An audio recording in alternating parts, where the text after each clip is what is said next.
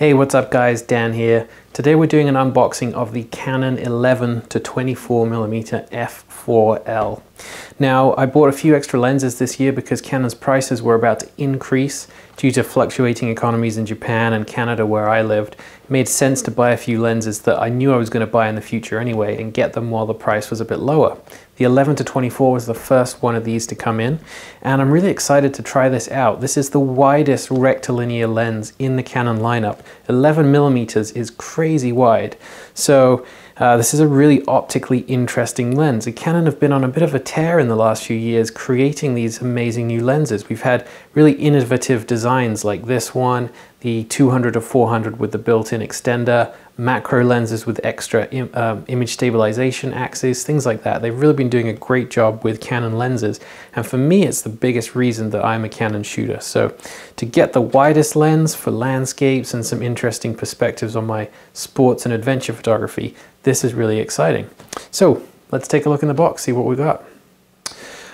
Okay, I've switched the camera around so we can get a bit of a closer look at this. You know, as you can tell right away, this is a pretty big box for, you know, a black lens. I would expect this kind of size of box from one of the white ones, a 100 to 400 was the previous one that I unboxed, and that was in a box about the same size. So right away you get the impression that this is going to be big.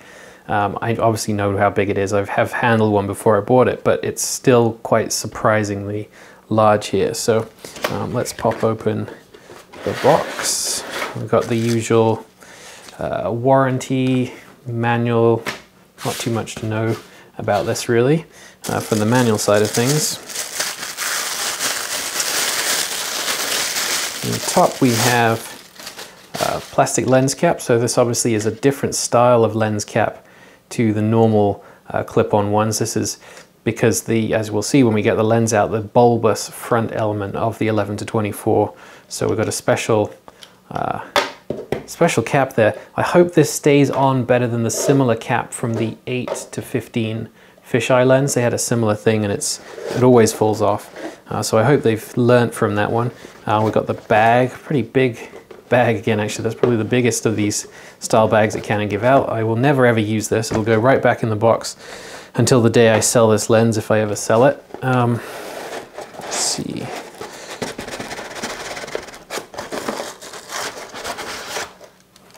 Okay. All right, I'm going to pull the whole, see if I can pull the whole foam thing out here because the lens is wedged into this packaging. Okay.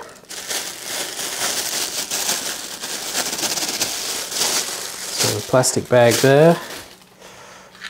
Plastic, I guess that's the disposable plastic cap.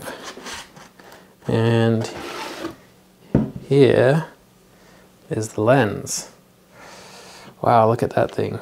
That is huge. Right, let's put the cap on it so you can see the full size. That's the full size there. Let me just hold that in my hand so you can get a bit of an impression. I actually pulled 16 to 35. So before my my landscape lens was mainly this 16 to 35 f4L. Really compact lens, 77mm front thread to it. But still not a small lens. I mean, you can see it's a decent size in my hand there. I'll compare this to the 11 to 24. It's a serious difference, and I'm not sure the exact specs, but just by hand holding it, it's about twice the weight for this 11 to 24 here. So you can see that huge bulbous front end there, which is necessary to get such a wide angle. And of course, the big difference between these two is filters go really nicely on the 16 to 35, screw-on filters. We can put polarizers on there, neutral density filters. Really hard to put filters on this. There are a couple of companies, Wonder Panner being one of them. I know Lee Filters are making something as well.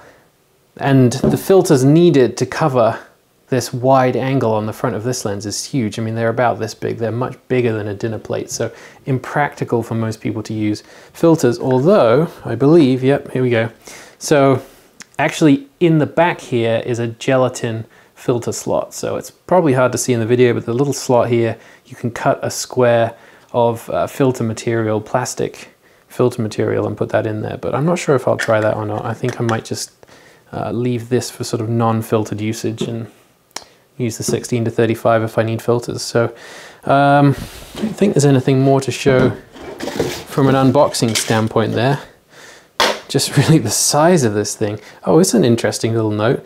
There is a flat section on here, which I presume is so you can put it on the table and it doesn't roll away. So it'll roll if you give it a good push, I guess, but eventually if you put it down that way, it'll actually rest. That's the first time I've seen that. That makes sense. It's very bulbous, heavy front end here, which could definitely cause it to roll a little bit. So that's good thinking. On the side, just a AF, MF switch, no image stabilization on this lens, of course.